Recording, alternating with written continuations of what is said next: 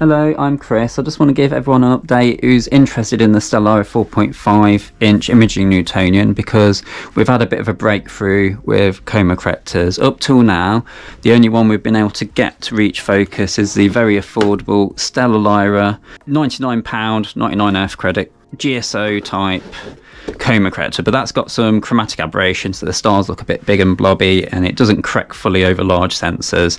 So okay for small sensors if you're just doing casual stuff, but if you really look at the image quality of it, it's not going to give you the best results.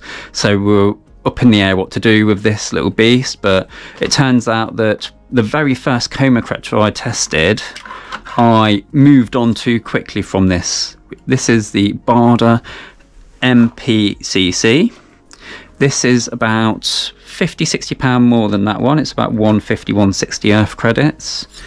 Now, how I had it before was my broadband light pollution filter Coma corrector, this nailed 37.5mm adapter to give me the correct 55mm backspacing, and this is how it would normally reach focus with most Newtonians. The Coma corrector would sit just inside the focuser, and you have your spacers to your camera, or you'd have a filter wheel or whatever there.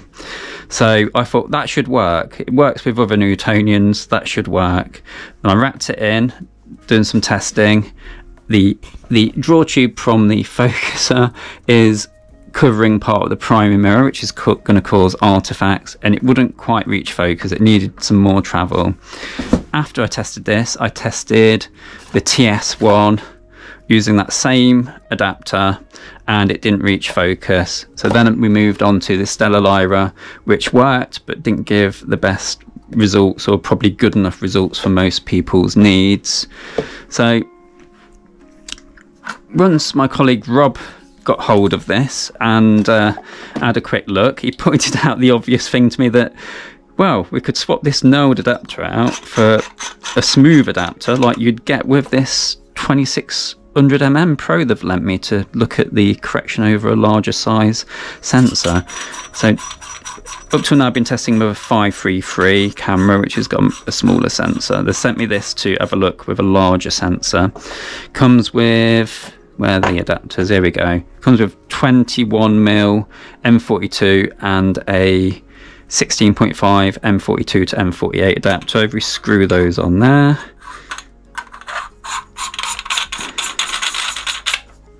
And that on there now, the Coma corrector with your light pollution filter or whatever you've got on the front, broadband or narrowband filter. That will now go all the way in, allowing us to rack out to reach focus, and actually reaches focus about there with the draw tube completely clear of that mirror.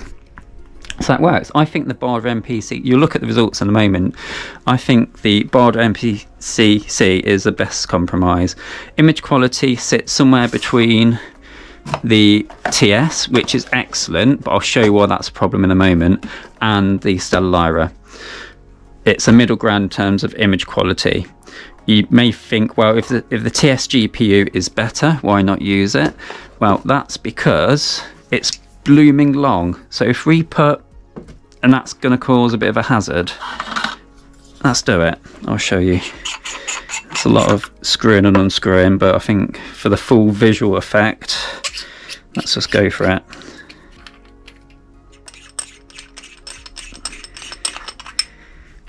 Okay, in the interest of time, I'm not going to put the filter on there. Now, look how long that is.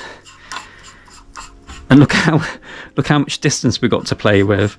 If we just slammed that into the focuser, it's going to torpedo into that secondary mirror. No one wants that. It actually reaches focus. Let's get this in there. It reaches focus when it's about there, and the focuser's probably about there. So you can see that's cutting off a bit of light to the primary mirror because the draw tube from the focus is blocking the light. Now, this Coma corrector, the GPU, gives the tighter stars, and it corrects really nicely over an APS-C size sensor.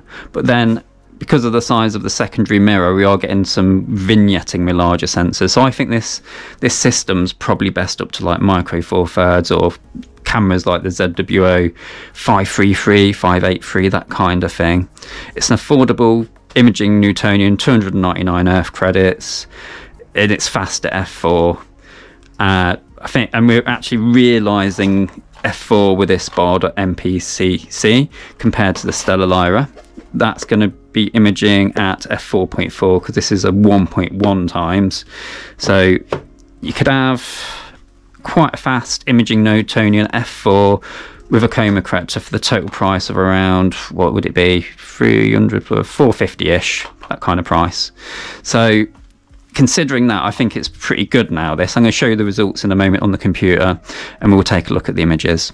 Okay, so we're now jumped onto the computer to have a look at the actual images. Now we can reach focus with more than one Coma corrector and without the focus draw tube getting in front of that primary mirror tool. So we've got the Baader MPCC Coma corrector on this image with the 2600mm monochrome camera, large APS-C size sensor now. So at face value, it's looking pretty good. You can see at this scale that there is a little bit of warping in the corners, but nothing, unless you zoom in, it looks pretty good. There is vignetting over this size of sensor, which is understandable, I think. If we zoom into 100%, the stars are all looking pretty good. I was able to focus the stars down to around about 3 arc seconds using the ASI Air focusing tool. If we have a look at the top right corner, now we zoomed in 100%, you can see there is a bit of Coma going on there, so it doesn't quite correct over an APS-C size sensor. But then again, the Baader MPCC isn't really aimed at a fast M4 imaging Newtonian, it works better at f5. Similar story in the bottom right and bottom left and top left there. Okay, so let's go in the middle again. More of a zoom into 200% just to have a final look at those centre stars, but they are looking pretty nice and round in the middle. So I think that's the best compromise. This is just one single 60-second sub-exposure light frame. I then pop that into ASTAP to look at the aberration inspector, and we can get just a all-round view here of extreme zooms in of the top left, top right, bottom left, and centres, etc. That gives you a better idea. There's an all-in-one, at a glance view of what's going on there. So the most affordable Coma corrector, now that we can see that that's cleared up the stars nicely now. At first glance at this image scale, that's looking pretty cracking actually. It's only when you zoom in you see that the glass is not quite as good as the let's go 100% because that's fair, because that's what we viewed the other image at. You can see that the stars are slightly elongated. Now that is not because of tracking errors, because I was guiding at 0.5 arc seconds, which is way within the size of those stars. Those stars were measuring around about 4 arc seconds in the SIA when I was using the focusing tool. That's as tight as I could get them. If we look at the corners again, I think it's probably a little bit worse than the Baader. If we look at all those 4 corners, yeah, especially that corner, it's Coma basically. The centre's looking pretty nice though. If we zoom into 200%, you can see it looks like tracking errors, but when I was using a colour camera, the ASI 5.5, I could see that there was lateral chromatic aberration where you'd have like a bit of red one side and a bit of green the other, or blue, can't remember, and the actual star in the middle. So there was like a coloured ghost image of the star either side, typical of lateral chromatic aberration. And I think that's on the mono camera, you can't really see that as clearly. It's just kind of showing as an eggy oval star. So I don't think this is as good a choice as the Baader MPCC, but if you just view it at a normal image scale like that, it's looking pretty good actually. Like, it's not bad considering the size of sensor it's trying to cover. If this was a smaller sensor, I think that would be passable if you want a budget imaging rig, really budget. I think that's passable. Right, so now the one that I thought was probably a bit risky but gives the best results is the TS GPU. And admittedly, this star field doesn't have that many stars compared to where I was pointing previously. I was in Ursa Major, as you can see by the Bodes and Cigar Galaxy there. 60-second exposure again. These are all 60-second, just single light frames. If we zoom into 100%, we can see the stars are really pin sharp at 200%. If we go in the corners, lovely corners with the TS GPU. It's just a shame that it's a bit risky with that one, because you could just hit the secondary mirror and it reaches focus when that draw tube's quite far in. It's blocking some of that mirror, and we can see that if we zoom into, say, 200%, maybe a bit further, 300%, just see that the stars have just got like a flat on them from that secondary mirror getting in the way. But if you want the ultimate image quality, that's the one to go for, but you've got to be really careful about how you set it up, because of how long it is. It will hit the secondary mirror if you just let it slip in the focuser.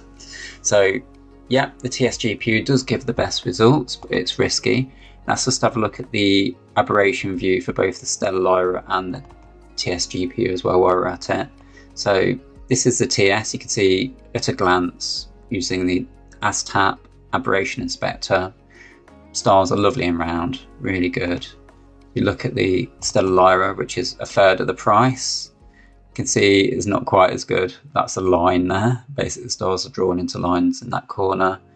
Got seagulls going on, and the stars are just a little bit eggy from the lateral chromatic aberration in the centre, so we're not getting them quite as tight, about half as tight I reckon. So yeah, that's it really. I think the best compromise is the Baader. I think that does a pretty good job. I could focus the stars down to about 3 arc seconds. The stars are round in the middle.